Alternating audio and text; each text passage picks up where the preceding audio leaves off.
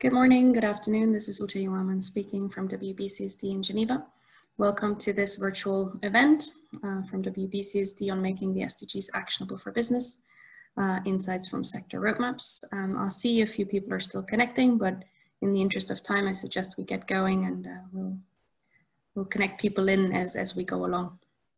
But first, thank you very much for joining us today. We're delighted to have you all with us and to exchange experiences with you on developing SDG sector roadmaps. My name is Ute Johamann. As I said, I'm the manager here of our program area on sustainable development goals.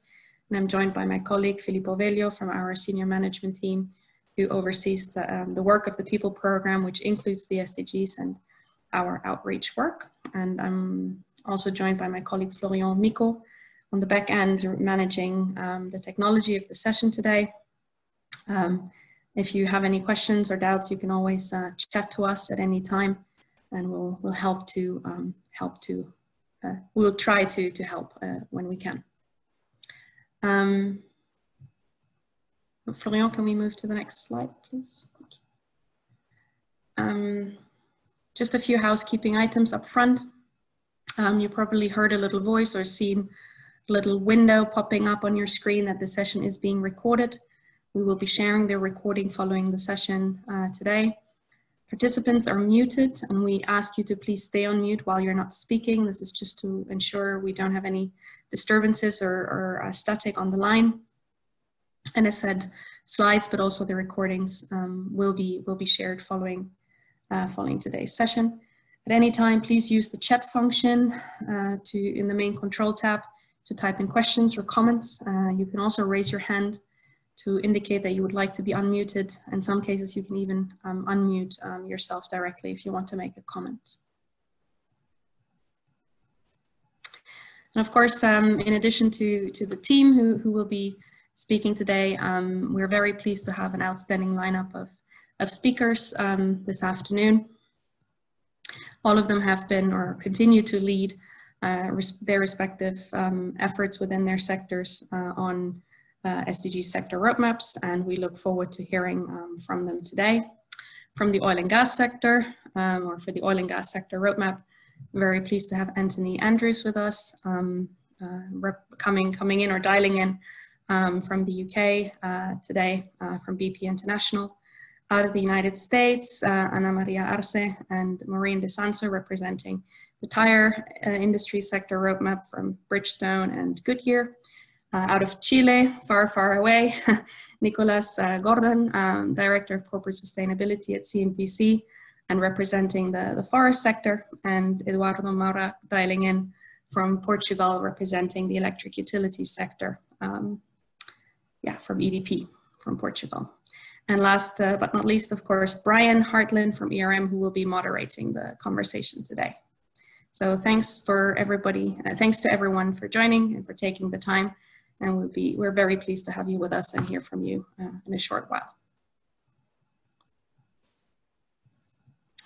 Also, just out of custom and good practice, a quick reminder on antitrust. Please avoid any discussion and any conversation of competitively sensitive topics that include pricing, cost, bid strategies, future capacity additions or reductions, customers to output decisions. If we can keep this in mind as we go along, that'd be great. Thank you.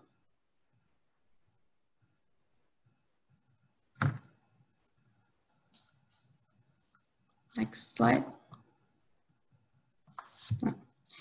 Sorry, actually not next slide, we're switching screen, sorry. Before we begin, just a quick question for us to know how you've learned about today's session, whether that's through a personalized email, our website or social media, and so on. If you could go on your phone or in a separate window in your browser, go to menti.com and enter the code 47492, then you can quickly participate in this interactive direct polling.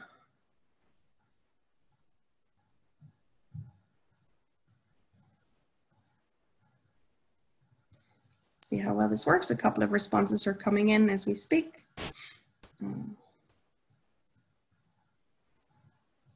Again, please just go to menti.com and enter the code 47492 and then select your response.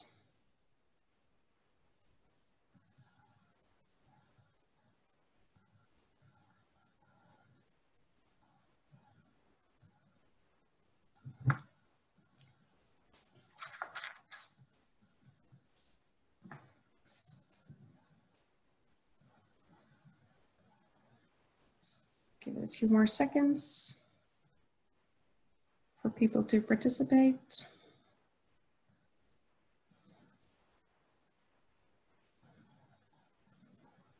Okay, so some selected personalized email, WBCSD website, but also our partner network.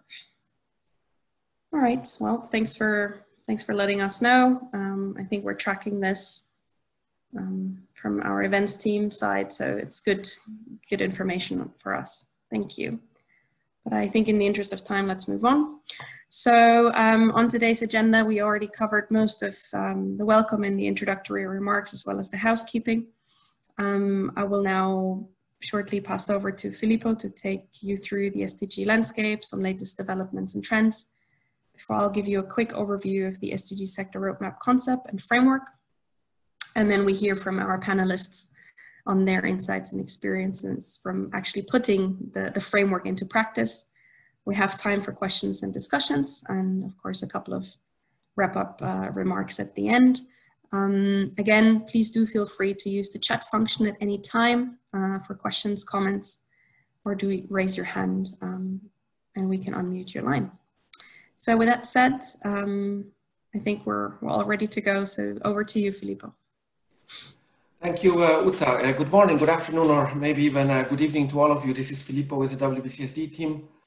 Delighted also to welcome you on behalf of the WBCSD team to this session around roadmaps, and delighted to be able to share perspectives from our side, and in particular, of course, counting on members' insights. And thank you so much to our members who have kindly given away their time and prepared for it to share this a little bit later on. Very excited about it, and hopefully we can build strongly on the earlier session we've had today to accommodate other time zones.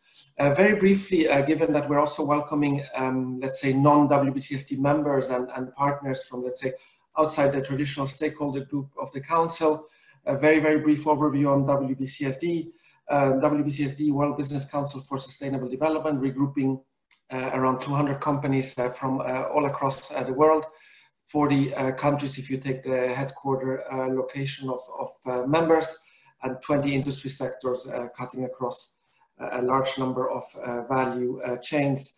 United by the belief in business leadership, so the importance of leadership, of business leadership in driving a more sustainable future, which we have determined and defined around the vision that you see outlined here, 9+ billion people living well within the boundaries of the planet by the middle of the century. At the core of WBCSD, Florian, next slide, please, the strong member base, united by the belief that the business and sustainability agenda are mutually reinforcing, and that more sustainable companies are more successful, and our mission is very much driven by that underlying belief. Warm welcome to all of the members, of course, in speaker position today, but also to all members who are dialing in to hear these sectoral perspectives and these insights around the sector roadmaps and methodology and the learnings and the value of that work. Warm welcome also to our global network partner, our institutional partners all across the world. We've got 60 across the countries all across the world, and we're delighted to have several of them also on the line today. WBCSD, very briefly, is built, the work of WBCSD is built around 6 programs with underlying program areas. The topic of today, SDGs, sits within the people program, which has been sort of expanded to also include this important SDGs function at the level of both policy and action, but also at the level of roadmaps. But as you can see here, WBCSD covers a large number of areas in the sustainability space, from circularity to urban infrastructure, to climate and energy, of course also to food and nature, the people agendas I was alluding to before, the social impact agenda, and of course also to the agenda around measurement, valuation, and disclosure of company data in terms of aligning value creation with the principles of sustainability, and regrouped under the Redefining Value program. In addition to these 6 programs, of course, in light of the circumstances, in light of the tragic and worrisome circumstances of COVID-19, we have also been developing over the last 3 months a number of response program areas, looking at gathering member insights, member drive, and member motivation for collaboration around 3 topics. 1, the long-term impacts of COVID-19. Secondly, this return to new normal, under the return to new normal header, the topics of employee health and business recovery. And thirdly, the challenges around supply chain resilience, with a particular focus right now around food supply chains. Some of you, or many of you, may have seen some of the outputs that we have been putting out over the last few weeks, and you're more than welcome to visit the World Business Council website to find them all. In particular, a thought piece around the long-term consequences of COVID-19, which outlines a little bit of the strategic thinking of members around it. So definitely trying to stay attuned to the circumstances and shaping the work program around it, and of course integrating the COVID-19 realities into the existing and ongoing work program areas, into the 6 areas that I outlined before. So this will be it in terms of a very short introduction to WBCSD. Allow me just a few slides to share a little bit of perspective around the Sustainable Development Goals landscape as we see it sort of in the middle of 2020. How do we see it develop? How do we see it evolve? Also in light of COVID, but also with a few data points. We have been outlining for quite a while now that the sustainability challenges that the world is facing are, of course, increasingly complex and increasingly global in its nature and its interconnectedness. For a simplification side, we always go down to these 3 pillars of climate emergency, inequality, and nature loss, which is sort of focusing most probably the world's attention around these sort of 3 topics, but of course many interconnections between them and many interconnections to other areas of the sustainability agenda. At the same time, as we all know, in the next slide, Florian, thank you, we know very much that since 2015, for the past, almost 5 years now, 4 years and 9 months, we know the overall roadmap, the overall direction of travel laid out by the Sustainable Development Goals, with the 17 goals and the various targets underneath, let alone the various indicators. And we also have, thanks to the Paris 2015 agreement, the COP21 agreement, an overall direction of travel around the climate agenda. So in a provocative way, we can say that the roadmap is clear, that the road ahead is well defined and well articulated, but of course it is about landing that roadmap and making it actionable, including for business, and we'll be coming back to that. We have seen 2019, sort of 4 years into the SDGs and the usual reporting cycles that institutions and governmental entities make around progress on these goals, on these global goals. We have seen a number of interesting data points emerge, a number of interesting articulations around how to really accelerate action, because as I'll come back in a little while, there's been progress, but certainly not fast enough. So what needs to be done? How can data tracking be improved? How can reporting cycles be improved to really inform better decisions? And how can this decision also inform this decade that we are entering, really this decade of action, this decade of delivery that has been outlined by the Secretary General of the United Nations, Antonio Guterres? How do we really enter more from the ambition side in terms of really going beyond an incremental agenda, which is really what the SDGs call for? If we take sort of as I often call it, a glass half full or glass half empty approach, we can say that, prior to this COVID-19 pandemic that has kicked in now for quite a few months, you could look at some positive trends, positive developments in the SDGs space, ranging across a number of SDGs that you see outlined here. From a glass half full perspective, you can point to a direction of travel that points to progress, that points to hopeful signs of people earning better livelihoods, of people coming out of extreme poverty, of people having access to better sources of energy, to more and better sources of energy, or to energy alone, let alone housing and a number of other areas. At the same time, with a glass half empty approach, you can also see through the various data analysis that we have conducted that there are a number of areas that really sort of still act as significant pain points. If we look at the ongoing, I always call it a scandal in terms of the wrong direction with regard to hunger and malnutrition. Overall, we see here hundreds of millions of people still suffering from this very, very serious problem. We see that progress on poverty is not necessarily going so well. It is slowing, and we all know about the challenges around rising emissions. Also, we will have seen, of course, at the end of 2019 with the Madrid COP, some challenges around finding an overall multilateral agreement for the road ahead.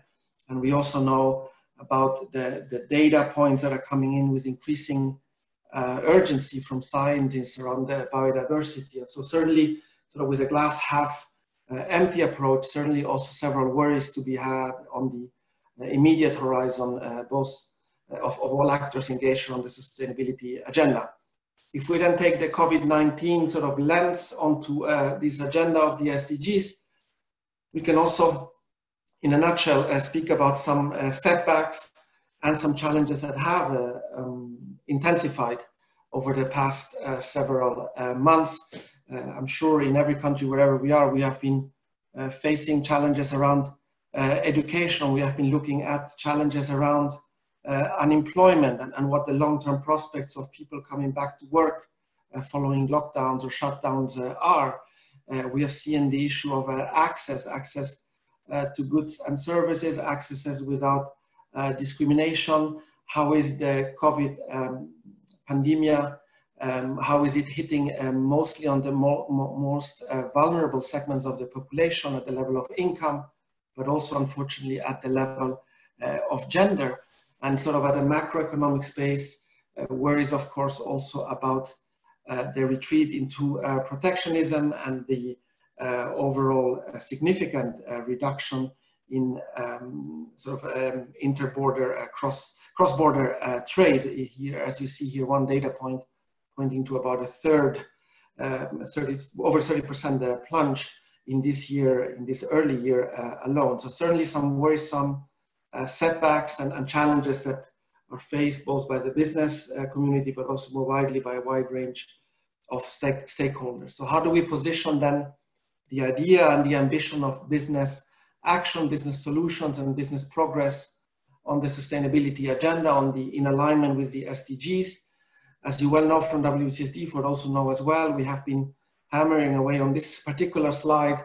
I think we haven't changed the wording in several years now, really saying and driving the message that businesses of all sizes, of all sectors, of all countries, with all sorts of ownership structures have a key role in contributing to delivering the SDGs, in contributing solutions, processes, products and services, but also of course generating employment, acting as source of innovation and technology, leveraging their finance, but of course also importantly, and for those who are familiar with WBCSD, also an important message, driving a responsible business agenda forward, embedded in a strong respect for human rights along value chains and in business relationships. So certainly we continue to see, and more urgently than ever, a key role for business in contributing to realizing the SDGs.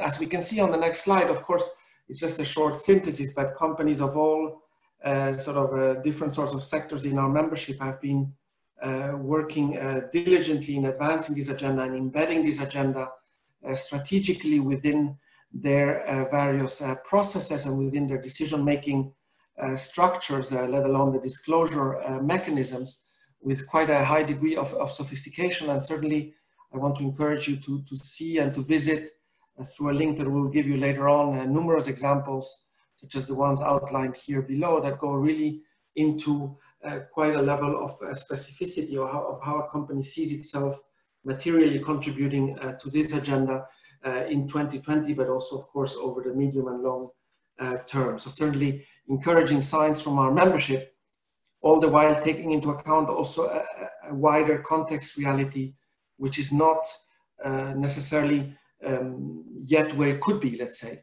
or where we would like it to be overall from our perspective. You have almost 3/4 of CEOs, as you see here, polled by our colleagues in the UN Global Compact and Accenture, saying that there's a strong belief that business can play a critical role in contributing to the SDGs, yet only 1 out of 5 of these top executives believes that this is actually currently the case. So certainly a long road to travel still to bridge that gap between sort of a belief and the actual reality. How to really make this agenda actionable is one of the core points of today's discussions and insights that we will hear from our members across various sectors.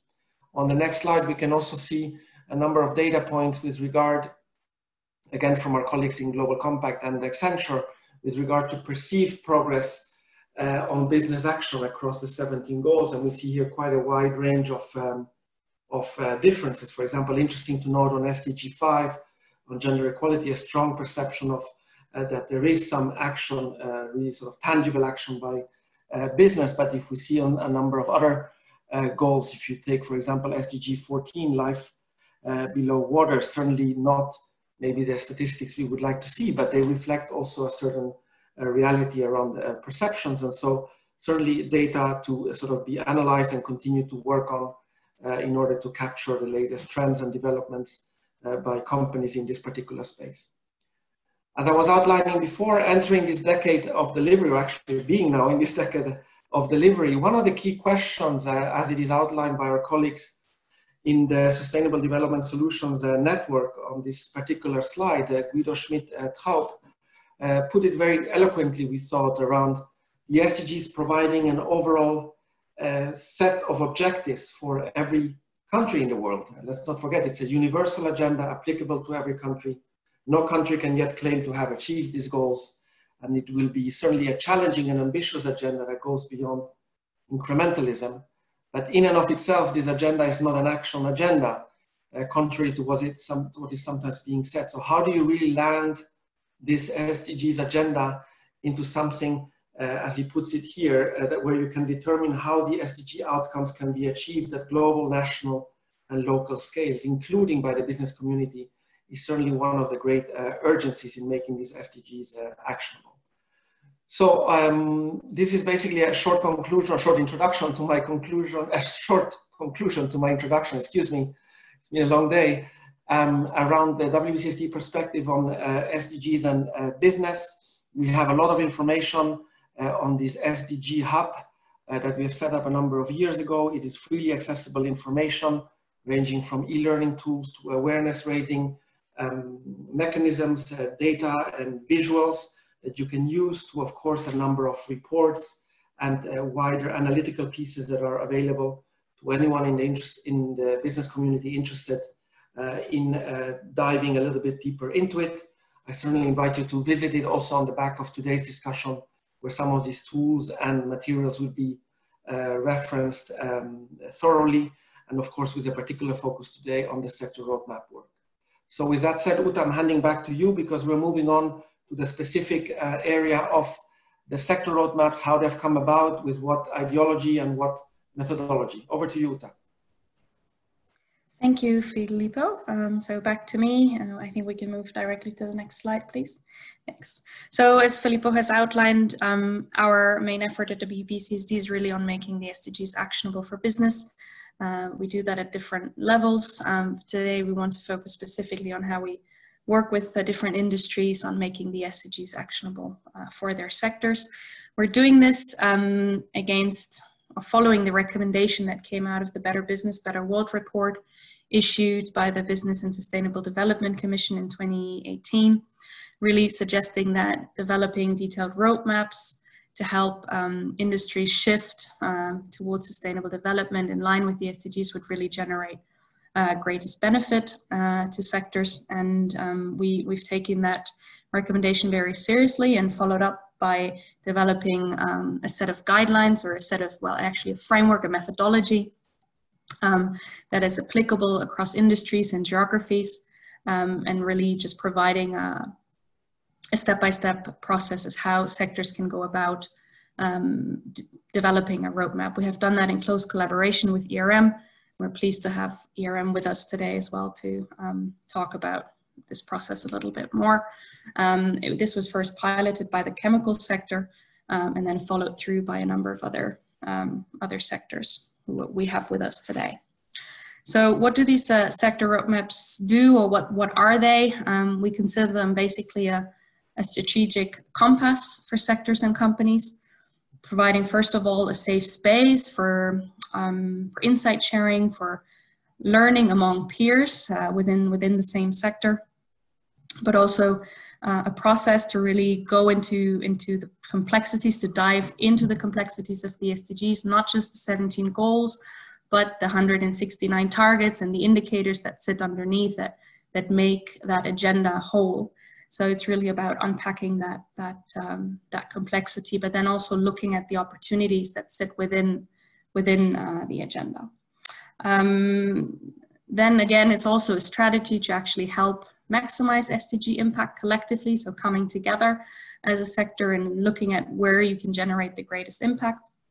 And then of course, drive action forward to deliver action on that in a collaborative spirit. Next slide, please. Thank you. So as I said, it's a framework, it's a methodology that is applicable across geographies and from global to regional levels. But basically what it does, it aims to set a common vision for the respective sector as to what does the sector want to achieve? What does it want to be by 2030? It then looks at mapping the current SDG interactions in terms of how does the sector today interact positively with the SDGs, where the positive impacts and contributions the sector is making today, but also looking at what are the negative impacts on the SDGs today, and then taking that picture, taking that analysis and exploring where the greatest opportunities are for driving change and for generating and maximizing impact, and thereby driving positive impact forward. And then, of course, articulating concrete actions as to how these impact opportunities can actually be realized.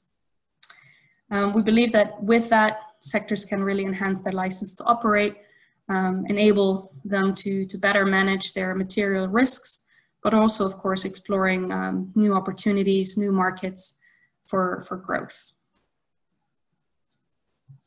As I said, we've had already a number of experiences, a couple of roadmaps that have been completed. So the chemical sector was the pilot, followed shortly by the forest sector and the Indian cement sector.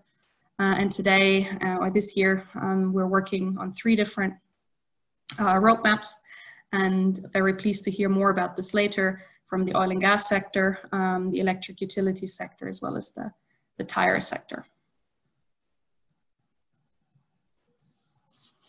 I don't want to go into too much detail because we simply do not have the time, but I just want to give you a bit of a teaser and would like to encourage you to just go to our website and look at the different roadmaps that have been completed already to dive a little bit deeper on what this can look like. Again, it's one methodology, it's one framework. They've all followed the same steps. However, the output can actually be quite different, can be quite sector specific. The methodology is flexible enough to really consider sector uniqueness, if you will, really describing how each sector works and interacts with the SDGs in different shapes and forms. And then secondly, in the second part, identifying again where the sector can have the greatest impact. Again, here 2 examples from the chemical and the forest sector of how they've done that, both in terms of their positive interactions with the SDGs today, but also their negative interactions and to what extent they actually want to change that in the future, and where they want to and how they want to generate or deliver positive impact. And lastly, this all comes together, or the roadmaps basically conclude with what we call impact pathways, which really outline step by step each impact opportunity each respective action that supports that impact opportunity. It identifies key partners, key stakeholders that need to be involved to really make sure the impact is being realized. It looks at the time horizon in terms of short, medium, and long term. How quickly can that impact actually be realized? And of course, the level of impact, is it high, medium, or low? Ideally, it should be at least medium.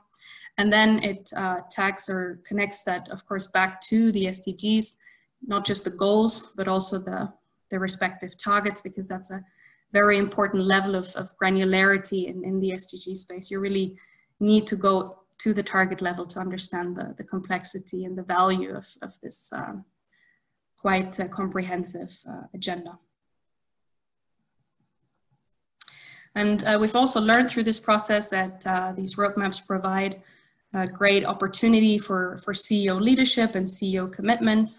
We've had good experiences in that with CEOs really coming forward, stepping up, and coming to our events, speaking on behalf of their sectors, promoting their roadmaps, engaging in different dialogues at the UN level. It's just a good opportunity, first, of course, to have challenging conversations within the sector, but then actually taking that conversation outside of the sector sphere and have dialogues at the UN level, as well as with other stakeholders. And we've been using mainly our events that we host as part of the high-level political forum, but also the UN General Assembly to do so.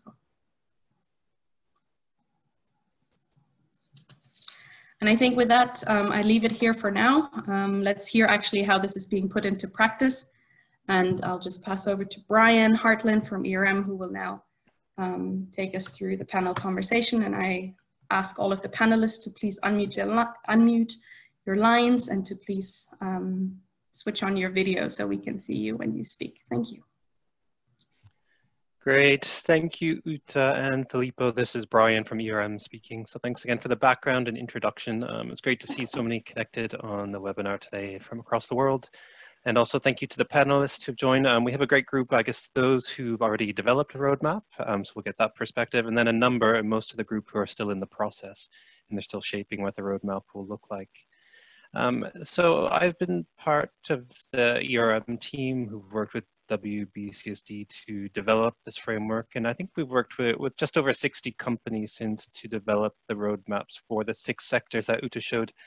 And for me, really the most interesting part has been to see how each sector is adapting, applying the guidelines differently and what the output looks like. And this is largely coming down to the nature of the group and who's in it, the context of the sector, and different expectations on what they'd like to achieve. And this is really leading into my first question for Eduardo and Anna. I'd like to pick on both of you first on motivations and expectations.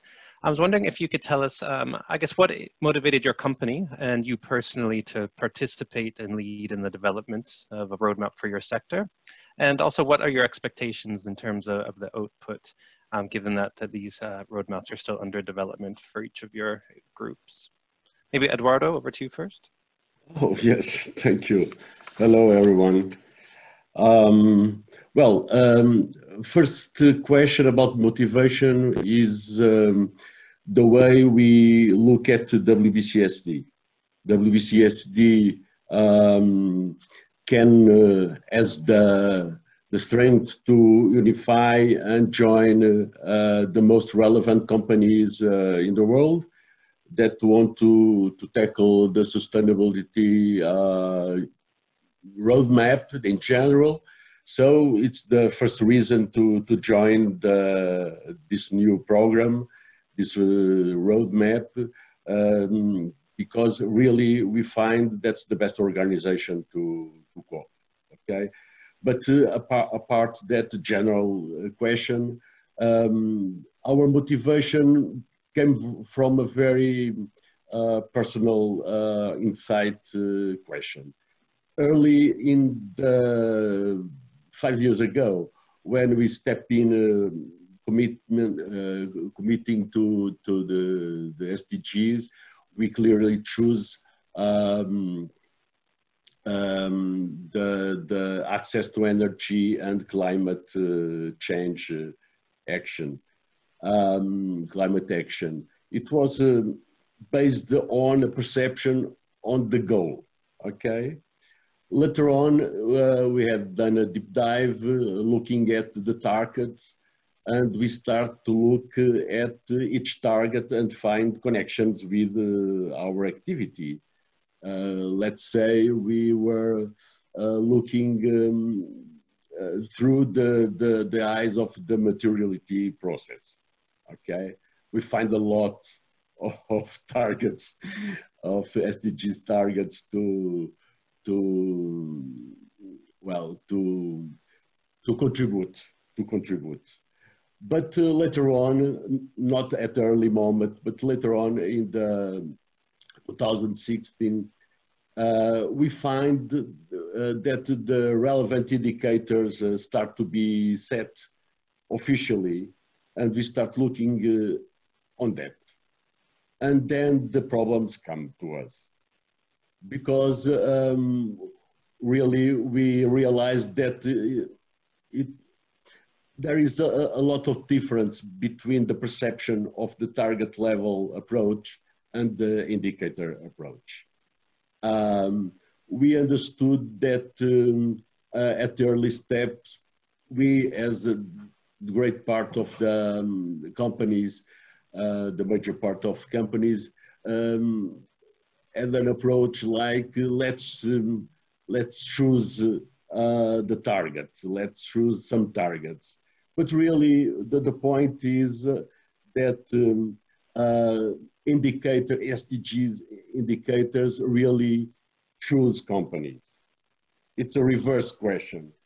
SDGs choose really companies through indicators.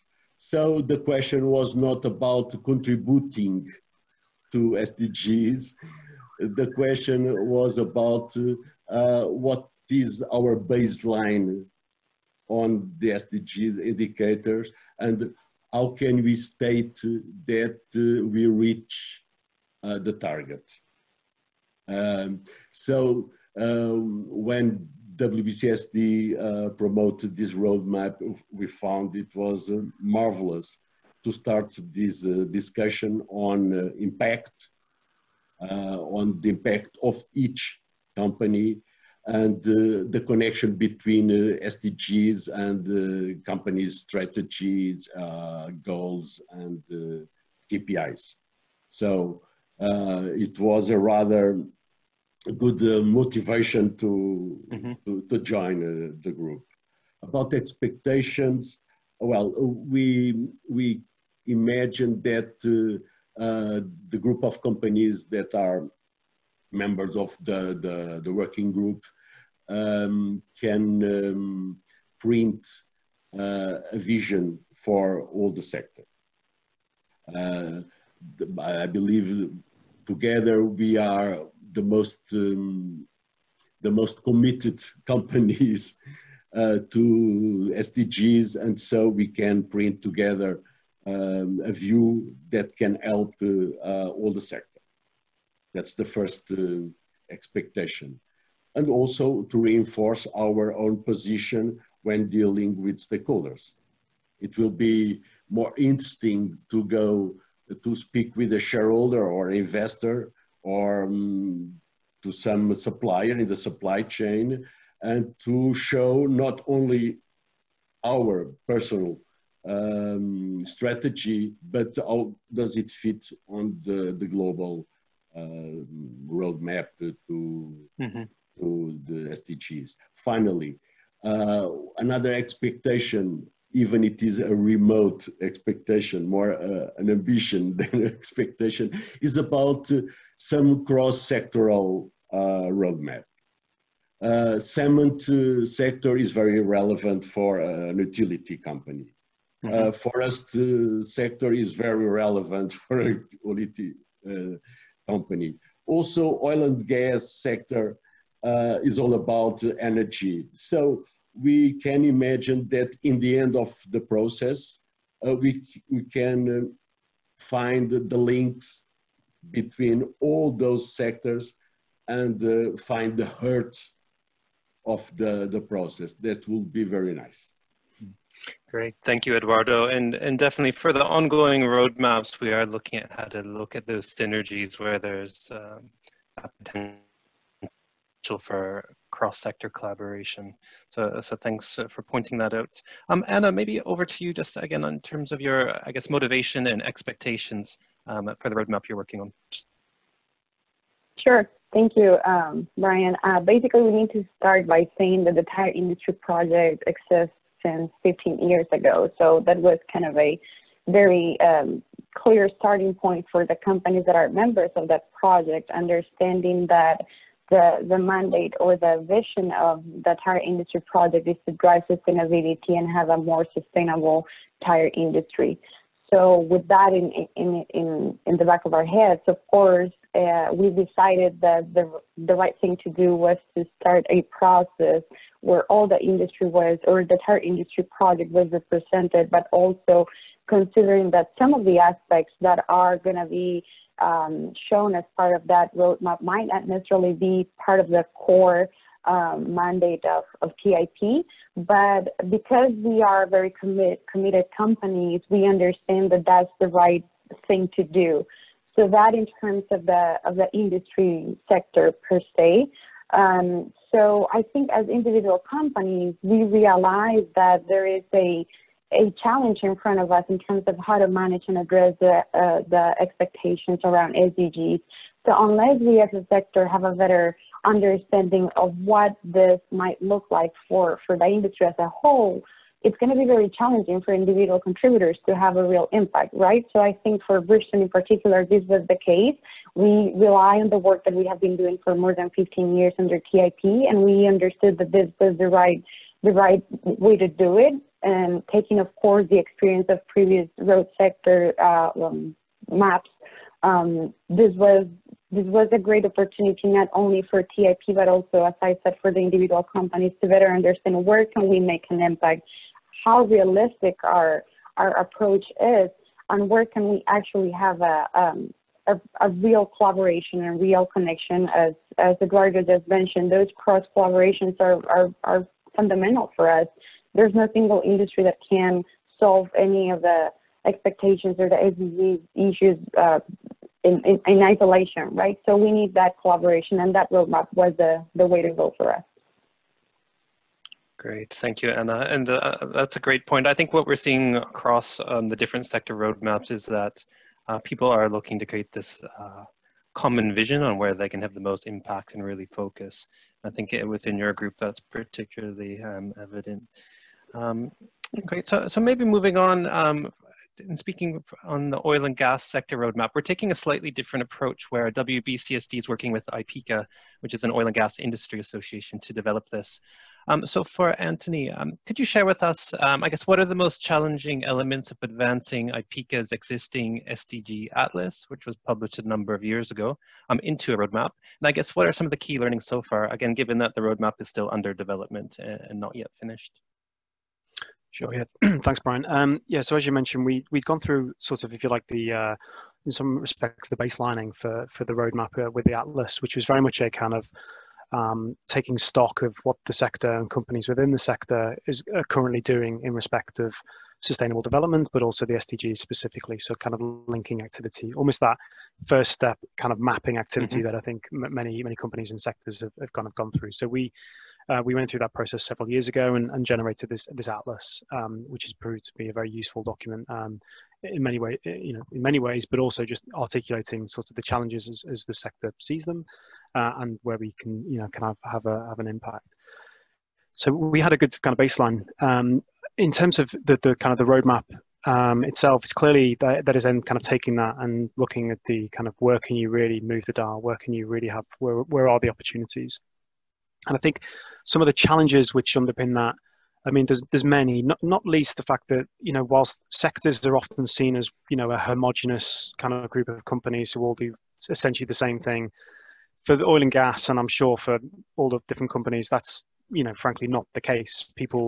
Companies within that sector do distinct parts of, whether it be different parts of the value chain or whether they're service providers versus, you know, kind of fully integrated companies. So the companies within the sector have different things to bring, and they also have different starting points. So there's a lot of sort of differences within the sector. So that's kind of one kind of component. Now, clearly, IPECA, its membership is around, I think, 70 or so members of kind of companies, of also kind of regional associations as well for the sector. So seeking to bring those together in a collaborative sense is, again, given that everyone's in a slightly different place, also not only with what they do, but in terms of how far they are along in the journey as well. You've really got quite a lot of differences sort of there. So I think bringing, you know, a real fundamental challenge is kind of bringing all that stuff from the good stuff together, and striking the right balance between making sure that you're, you know, being genuinely sort of looking at the opportunities, and that's kind of, you know, moving the bar forward, but also that you're doing so in a way which recognizes that everyone is on a journey, and actually, if you're speaking to kind of, you know, a local association in a country that's not in kind of Western Europe or wherever it might be, the challenges that are faced can be quite different. So to sort of acknowledge those differences. But I think, that said, I mean, I think coming together, there's been a lot of kind of enthusiasm and energy, and people wanting to genuinely seek to kind of really tell their story, and then also kind of push the narrative ahead as well in terms of what's possible. A lot of sharing of kind of best practice. I think that was rooted in the Atlas, and that's equally valid moving forward to the roadmap. And then being clear, I think, as well on sort of kind of the scope of what it is you're focused on, recognizing that companies within our sector are, you know, involved in things that are outside sort of traditional oil and gas, and that's kind of one thing, but that's not necessarily the case for all of the members of IPECA. So several different components there, but really I think striking the right balance between what is seen as genuine opportunity and kind of moving the dial versus, you know, making sure that you're kind of bringing you're enabling everyone to kind of to understand where you are, and to kind of empathize with that position as well.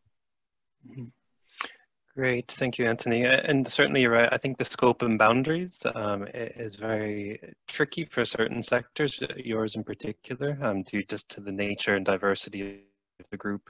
And it's something that we try to work out, but challenging with global roadmaps in large sectors. But we'll definitely keep in mind, and again, look how the cross-sector collaboration could work. I think what we could do next, maybe go over to Nicholas. So the Forest Solutions Group within WBCSD has been actively working to address sustainability issues for a number of years, and their roadmap, the Forest Sector SDG Roadmap, was launched last July at the UN High-Level Political Forum. And Nicholas, I was wondering if you could tell us a bit more about, I guess, how the roadmap has maybe changed or influenced the way that you or your company think or work with the Sustainable Development Goals. Thanks, Brian. Yeah, you know, I think the 18-month process of developing the roadmap was very exciting, because it really allows companies to identify, you know, the relationship with the SDGs at several different levels. So, you know, it was very important for us as a group, as a sector group, to identify the most relevant SDGs, and, you know, and the specific targets within the SDGs. Really dive a little deeper into where, as a sector, we felt we had a stronger connection. But then again, I think each member and each participant of this process then sort of internalizes this group reasoning and thinking, but then we bring it at a company level. And we might find that there is a large degree of alignment, or we might find that we have certain specifics, perhaps certain local or regional context-based differences that makes us really look at this as a sector roadmap, but then with a specific sort of, you know, internalization into our own operations and the way that our businesses work. In the forest sector, there are what are known as integrated companies, which means that they produce, for example, pulp or timber, and then they have other type of production processes where they transform these raw materials into final products. So it really depends on where you lie within the value chain and what types of activities you have, the way that you finally will interact with the SDGs. So that local, that regional, those local and regional differences, I think were also something that we really learned quite a bit. We were perhaps, I believe, the only Southern Hemisphere based headquartered company. So we had a certain degree of challenges or impacts that perhaps were less noticeable in the Northern Hemisphere and vice versa. So I think the exercise of really going through the roadmap as a group provides a lot of context that you really can't find when trying to do this on your own. I think understanding the sector's current level of impacts and contributions, as Uta was saying earlier, is extremely beneficial. And then we also had to question whether this roadmap was something that was just really representing the members' perspective, or really we wanted to come out with something that represented the entire sector. This means small and medium companies out there. It means that we're representing countries and regions that perhaps were not even involved in this process. So it's really an interesting exercise of trying to find the common elements of a sector, the leading practices, but yet at the same time producing a document which is helpful and beneficial for anybody in the sector that wants to become engaged. It also helped us, and particularly at CMPC, it helped us to establish or perhaps confirm, the ambition of our goals in this sense for the next 10 years. We, as you mentioned, Brian, our CEO presented this guide at the UN last year. So for our company and for me particularly, I think it made a huge difference because it got our CEO involved, and it made sort of the guide, the process of the content, something very personal to him. So his engagement and what's happened after his appearance at the UN has been, I think, extremely impactful at CMPC.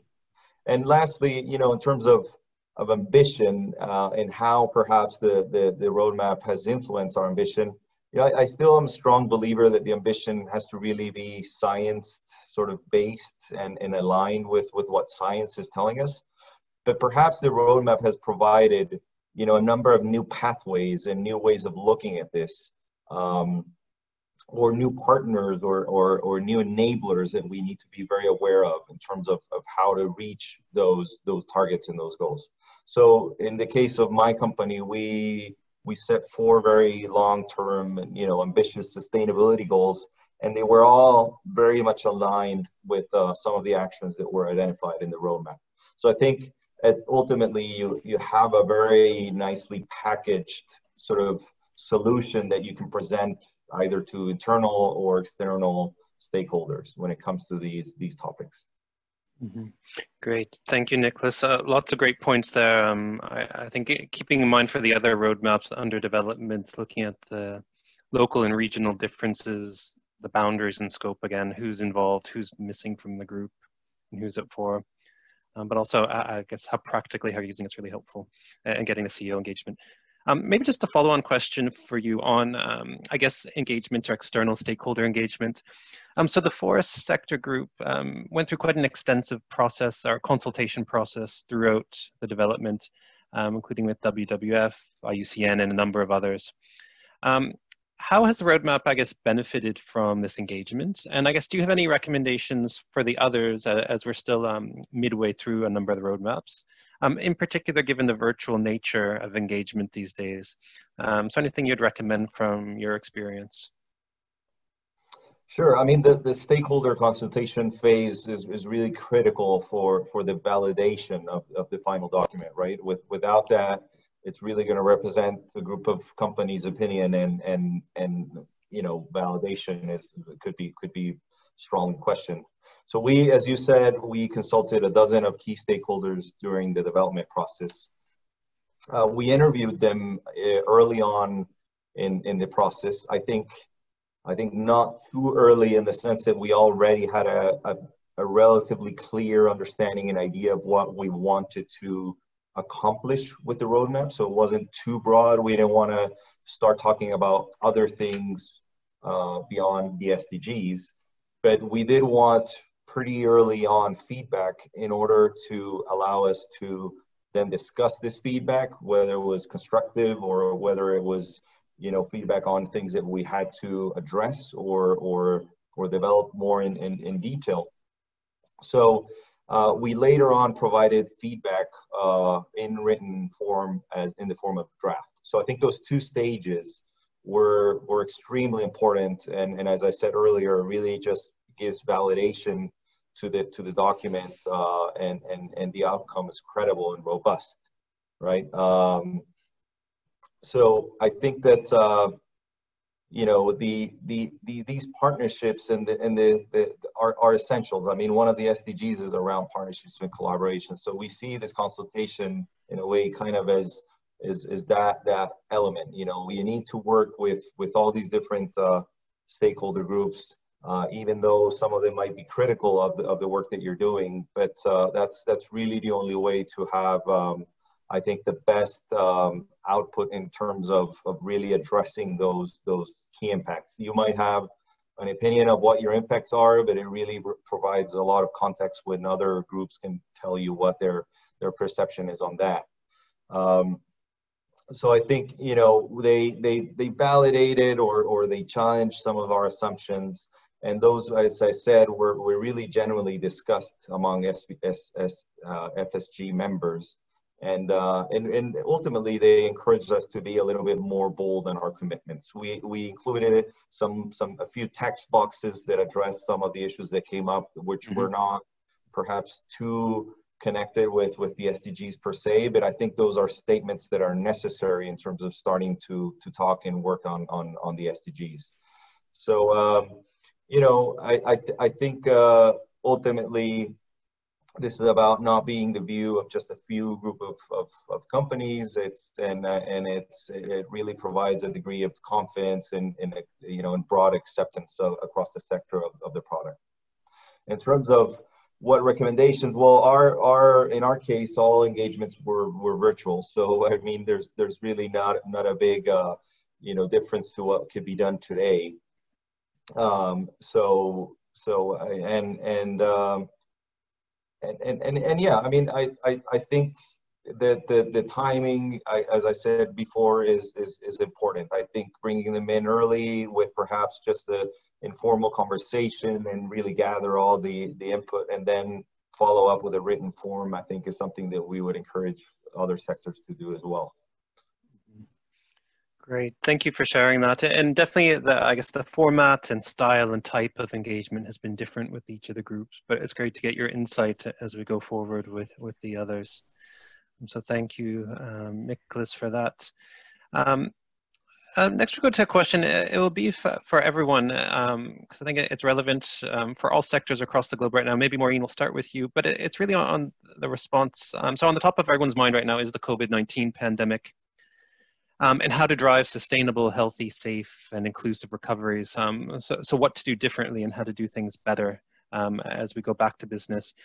For all the panelists, I guess looking to see if you could tell us how COVID has influenced either your approach, if possible, specifically for the roadmap, and if that's maybe too specific, more broadly, your approach to the SDGs and sustainability goals.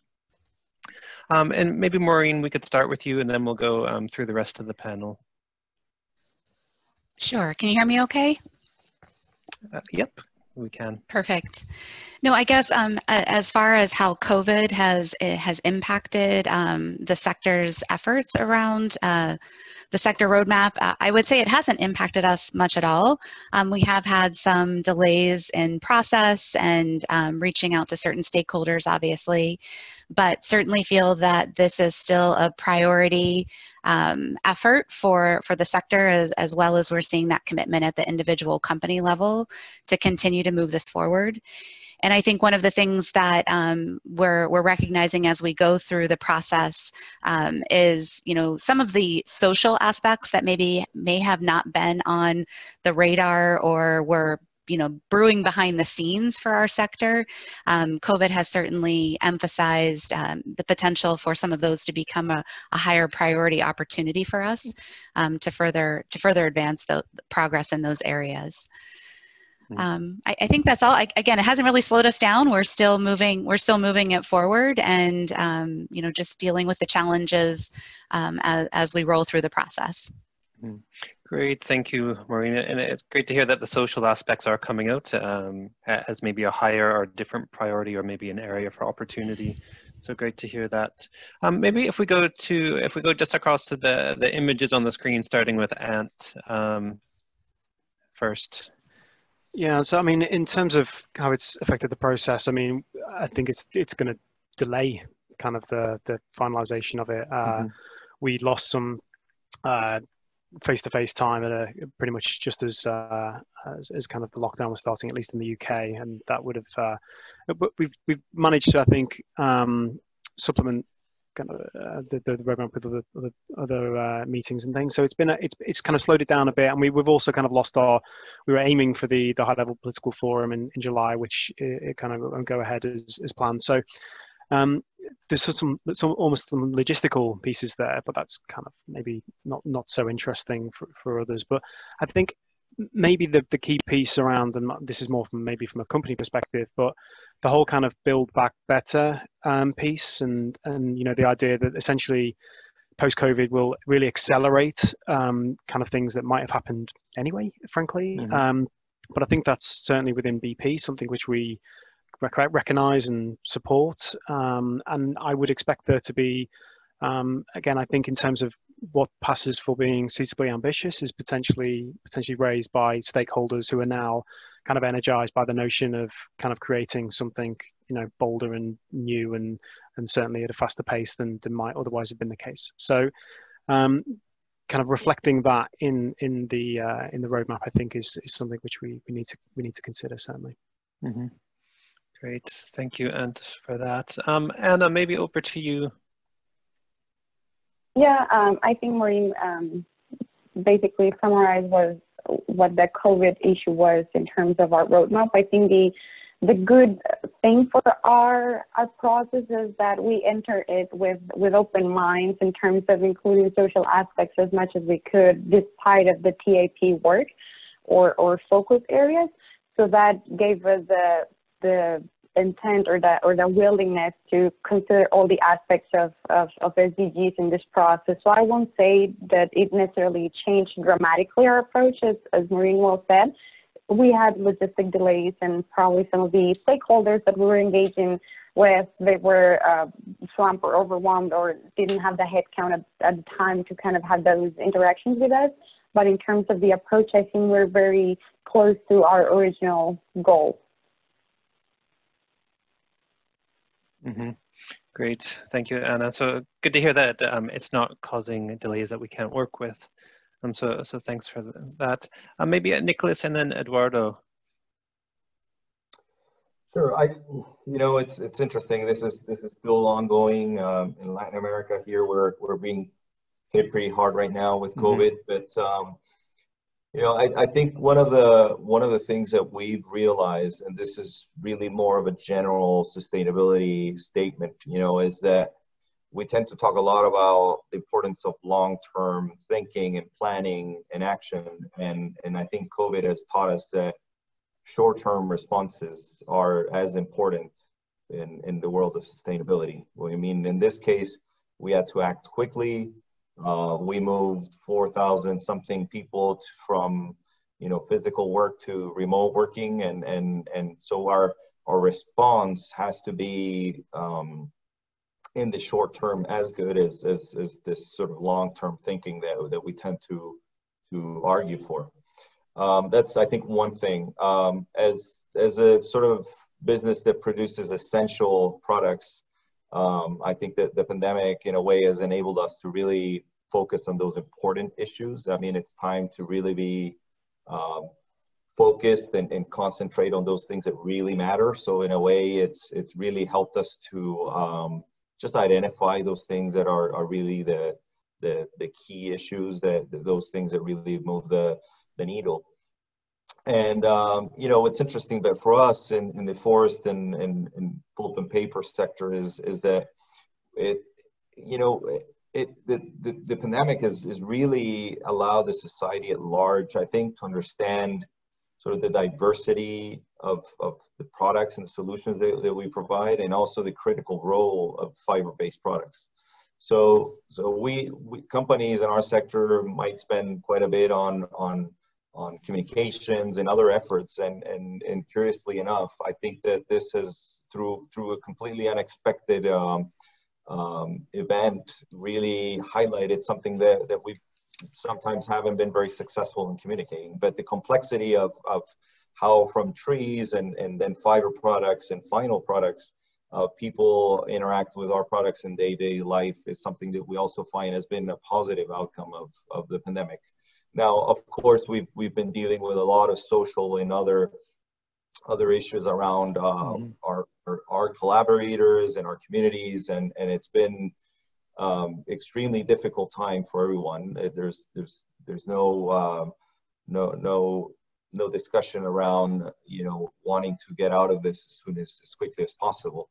And I think in terms of priorities, we don't see priorities really shifting. On the contrary, I think the urgency of taking action is perhaps clearer than it was. But perhaps we'll just have to adjust the approach to, for example, the action pathways on the roadmap. So we might have thought pre-pandemic that we were going to do this with, you know, these funds and we do these partners and this way. And really now we've just had to refocus how we're going to get there. But there's multiple paths to you know, a desired outcome. So we're not pushing the deadlines and our goals. We're not pushing the ambition, as you know. So you know, you need to be focused on those key elements that you know that are best fit to address, you know, these issues, and special focus perhaps on the enablers and those key partnerships that are needed in these sort of uncertain times. Great, thank you, Nicholas. Some great points there. And maybe Eduardo, over to you for the same question. Yeah. Well, we haven't discussed enough to permit me to state anything definitive. But we believe, as Maureen said, that the social dimension of our work will be more stronger, really, because the COVID opened a number of issues that everybody understands that are relevant and can change a lot of things in the future. But for the main goal of the electric sector, nobody so far expressed some specific impacts from COVID on the roadmap till now. But we haven't discussed enough the point. Anyway, from my personal side, what I feel is that now, together with climate change, COVID is a global issue that helps people thinking that you need to face globally global issues. So the side effect in terms of political questions, I believe, is now we have a stronger global agenda. It's a side effect, but I feel it is a positive side effect. No more climate change is the single issue.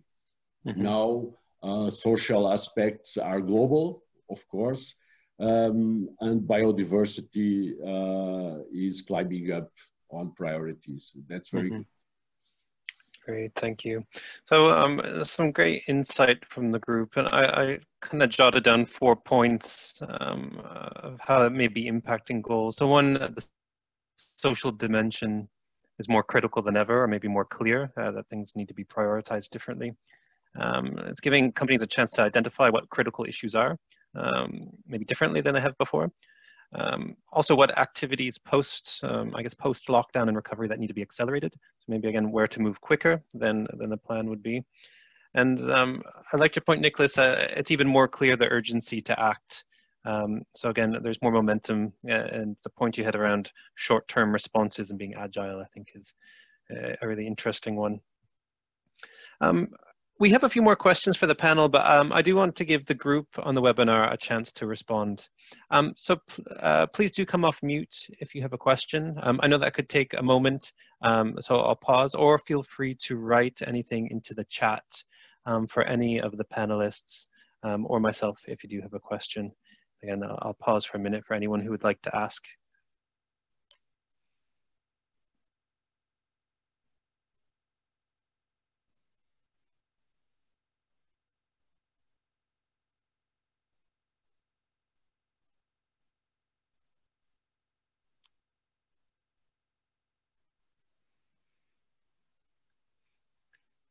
Great, so just wait another moment while people collect their thoughts. And actually, maybe while we're doing that, Maureen, I have another question for you. And it's kind of interesting because, again, the tire sector roadmap is under development. I was wondering your thoughts on how you think you'll implement the roadmap once it's done, given that it's still a work in progress. Sure. So I think, as you highlighted, we are relatively early in the process. I think that we're really focused as we go through the process on identifying those opportunities that as a sector we can have the biggest impact, while still understanding our influence on the other SDGs, of course. But I think what we've identified so far in the process is really to move some of these topics forward. There's really a need for collaboration. And I think we've again, early in the stage, but have identified some unique opportunities to potentially collaborate, not only within the sector, but with key stakeholders and across sectors to really be able to have an impact on some of these. So I think that, you know, we hope to see some of those opportunities for collaboration further refined and develop as we go through the rest of the process. And then, you know, also too, I think we've had a lot of conversation about how we can leverage this exercise to improve our communication as a sector on how we impact the SDGs, whether that's work that we've been doing through the Tire Industry Project, or, you know, forward work that could come out of it, either as a sector or as individual companies.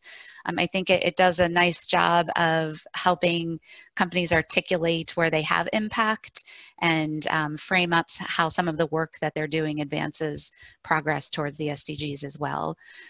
So I think those are two areas that I would say that's how we hope to use the process going forward.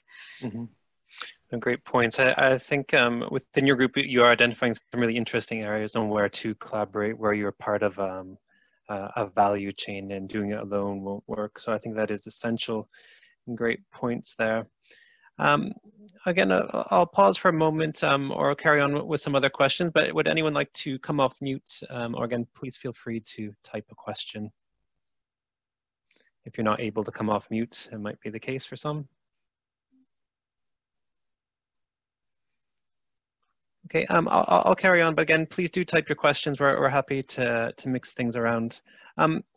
Anthony, another question for you, and I was thinking of kind of building off your experience with the SDG Atlas, which is a few years old, and it's kind of that first step of the framework we're using right now for the sector roadmaps. I guess how, based on what you've done and what the plans are for the roadmap, how do you plan to socialize the roadmap to build capacity and increase uptake for individual companies, but also the sector as a whole? Sure. Yeah. I mean, and I think it's almost worth reflecting on the kind of the parties that have an ability to work with this, if you like, and not to name all of them, but, you know, IPCA is one, which obviously provides a conduit for the implementation across the sector. So whether that be in kind of promoting it, but also engaging on behalf of the sector with other stakeholders, and and you know, that's been a key task in terms of getting external inputs into kind of what external parties think need to be addressed within the roadmap so far. But obviously there's peer learning, case studies, and those sorts of things. So there's a role for IPECA there, I think. On the WBCSD side, obviously kind of broadening that beyond just our sector. And we've spoken, you know, several times around almost different points of the value chain. And actually there are, you know, many interactions with other sectors as well. So there's a kind of a role, I think, for WBCSD within there. And then also kind of companies themselves have a role to take the roadmap and to reflect on it, to put into implementation the parts of the roadmap which apply to, you know, kind of the value chain or the type of business. And I think that's where kind of the process we've kind of gone through is really around trying to flesh out those opportunities, not be too well, I mean, not dictate, you know, what needs to happen by a certain company. There is, you know, IPECA can almost dictate things that it will do itself to support implementation by companies, but to really enable companies to use the roadmap as a point of inspiration, really, and to take that and run with it. And one thing I'd add in that context is, I mean, having been involved in sort of the process of getting there, I think you know, that kind of, you know, from BP's side again, that's kind of led into, we've sort of taken that input in kind of the process we've kind of gone through and used that to inform the way that we think about kind of our sort of ambition on climate, and also a new purpose which we launched in February. So there's value in sort of reflecting on that, and I guess the point there is really the roadmap as it's published is kind of one thing, but actually the kind of the thinking that you go through and the interaction that you go through to get to that point, you know, it's arguably, for our case, actually has greater value in some cases, because it really sort of exposes those conversations and those opportunities. Great, thank you for that. No, that's great to hear. And maybe, Anna, a question over to you, thinking more broadly towards the sector. What do you think will make the roadmap most interesting to your stakeholders and really set it apart from other documents? And I'm thinking again that the tire industry, our tip within the WBCSD, has produced lots of material. What do you think will make this stand out for stakeholders? Well, I think one of the most important elements is that in the past, maybe TIP was very focused on creating content or having proof of science of things that we've done, but the actions or how to operationalize those findings was more for each of the companies to implement or to decide on. I think with the SDG sector roadmap, what we are going to be able to do is to drive further those collaborations and those interactions in terms of solutions with our stakeholders. We identify the opportunities, but then we also identify where we can collaborate with specific stakeholders. So we make our stakeholders the priority for this process. We invited them since day zero when we started the exercise, and even though we're very early on our process, we expect them to be involved throughout the process, not only to validate what the industry thinks, but for us to hear what they want us to be focusing on. So just having that first connection at the beginning, I think it's going to set up the pace for what we expect as an outcome for this document in the long run. And I think also opens a lot of doors for, as I said before, those interaction, cross-sector collaboration, understanding again that solutions or the positive impact will be possible or could be achieved faster if we work together instead of in isolation. But there will also be a lot of opportunities for the companies, members that are the member companies of TIP to interact in a one-on-one basis with those same stakeholders who recognize the importance of trade associations, as Anthony mentioned before. I mean, how critical they are in this process and how it is relevant for the regions that we operate in and the regions that we want to impact, to kind of work together with them to kind of drive that change. So I think it's the new add for this document would be that it will be science-based, but it will be also implementation and execution in a different and more holistic way. Great. Thank you. And when we have been speaking to stakeholders, many of them are echoing what you're saying. That they do want the science-based decision-making, the importance of collaboration and seeking stakeholder feedback throughout it. So some great points there. Eduardo, maybe the same question for you. And I guess, how do you think the roadmap may help you engage more effectively with the stakeholders in the electric utilities sector? Taking many things that others said as good and fine and very well said. What I can add is about a change on companies' positioning. A couple of years ago, I believe nobody, no company in general was trying to transparently commit to external goals. I think this is a kind of new stuff, a new thing, and a new way of doing business, stating a committing to external goals, internal strategy, but also to distant goals, setting ambition. This is new, and we have a lot of road to move on still, because a couple of companies understand this new positioning, but I believe the majority of the companies really are not on that point of the road.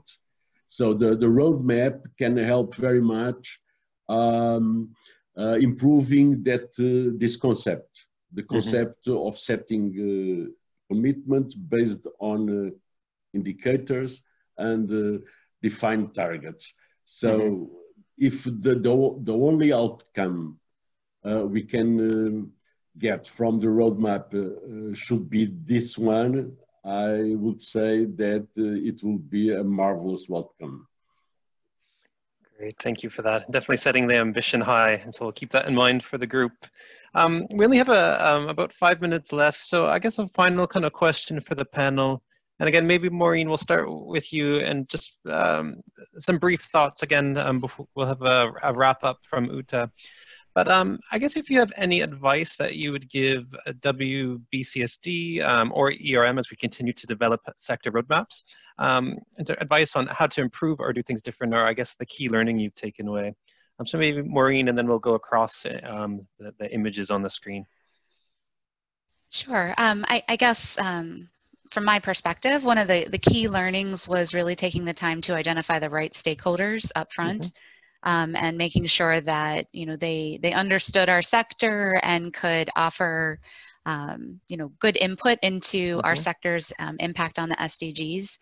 I think that was really important, but also making sure that you had broad stakeholder groups. Some of the ones that we reached out to, we really struggled to find somebody who could reflect all aspects of the SDGs that understood the tire sector, but that was a really important step for us to make sure that we were getting that holistic input. So I think that's probably my biggest takeaway from the process, is just that early upfront work to make sure that you get the right input to shape your roadmap going forward. And then obviously, maintaining that stakeholder engagement along the way, so you make sure you have a credible document in the end. We're not quite there yet, but we're doing our part to try to make sure that we maintain that as we go through the process. Great, thank you, Maureen. Anthony. Yeah, I mean, to build on Maureen's points in some ways, I think the more you kind of plan and prepare upfront, potentially the easier it is later on, maybe. So agreeing on a kind of a common vision, kind of principles, what is ambitious, kind of making sure that people are really clear from the outset what it is you're trying to achieve here, recognizing that these things are difficult. You're working with with many different companies and across a really varied sector in our case. So being clear from the outset around kind of what you're trying to achieve, making sure people kind of understand that, and then there are no sorts of surprises, or as few surprises later on as possible. And I just add in, continued patience, which I'm sure you can appreciate, Brian, having sat in. Yeah, no, absolutely. Great, thanks, Anthony. And again, just for the rest, in the interest of time, we'll keep it brief, but maybe Anna, Nicholas, and Eduardo, just your top point of advice or takeaway from the process so far. I think for me would be in terms of challenging the process every time you are discussing the findings, the agreements. I think it is important to have an approach where the industry or this exercise sets the bar high, but also that makes issues or items actionable in a way that you're not gonna be set up for failure, you know? So challenge the process, go back, revisit. This happens with COVID for us because we're right in the middle of it. So go back and try to challenge the process enough that sets expectations high for the industry. Otherwise, it's going to be very kind of a mild approach, but that would be for me. Great, thank you, Anna.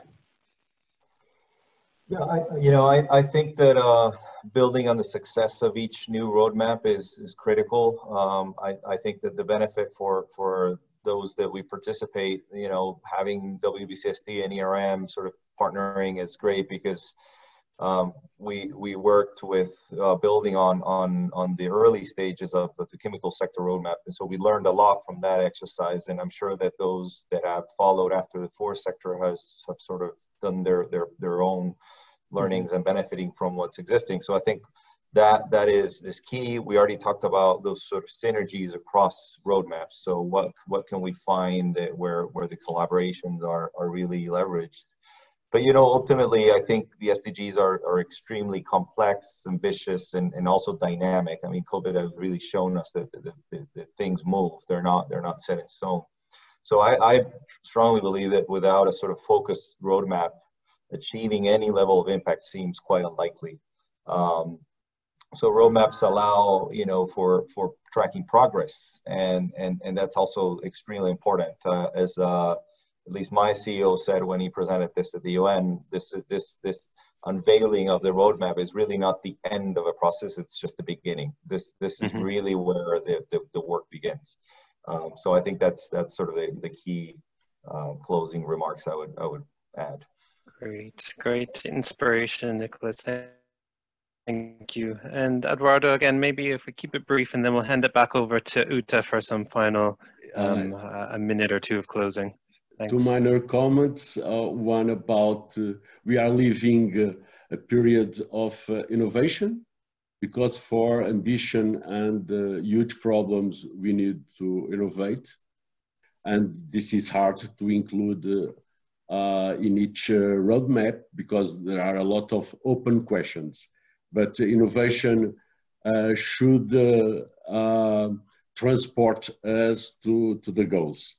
And this need to be written on the stone on our roadmaps. The second topic is about probably it's time to look over our shoulder and try to include the second and third and fourth tier of our supply chain to promote the SDGs. It's not enough, I believe, to look at our first tier.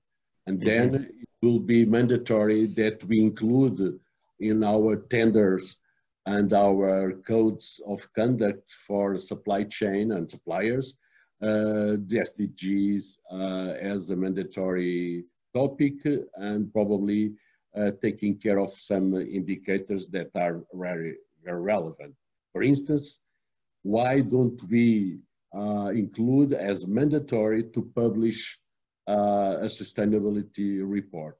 This is an indicator from the SDGs, and probably we can scale up that throughout our supply chain.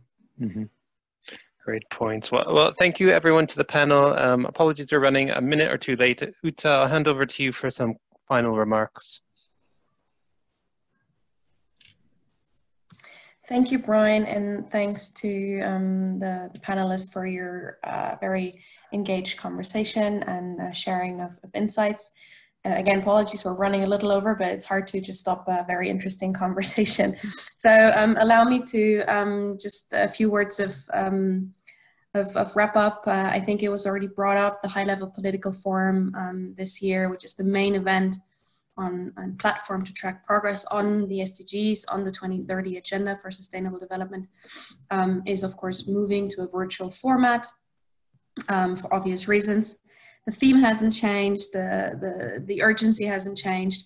However, of course, the format has to change, and so does our event, which we have been now co-organizing with UN DESA for a number of years.